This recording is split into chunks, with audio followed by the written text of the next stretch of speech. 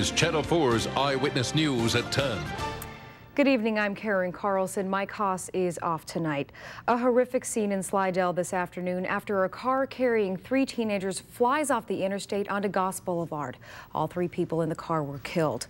State police identify them as 19-year-old Jackie Swanson, she was the driver, 17-year-old James Newton, and a 3rd victim they won't identify because they say he is a minor. The accident tied up traffic for hours, and those who saw it could certainly understand why. And then in my rearview mirror, I see a car, or just, you don't see a car, you see a flash of something flying by.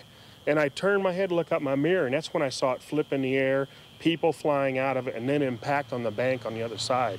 What Greg Peterman can't describe, the pictures can. He was there when a carload of teenagers careened off the interstate onto Goss Boulevard, brushing the back of his car. Peterman knows just a few centimeters could have meant his life. This is a grace of God kind of thing here. I don't think any other car was touched. State police say, though they're not sure how fast the car was going, it was fast enough to flip several times as it left the interstate. I say it's actually very unfortunate that nobody else is involved or nobody else is hurt in this accident itself.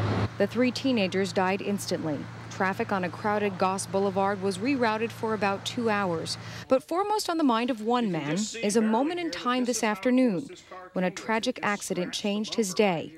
When that moment in time almost changed his life.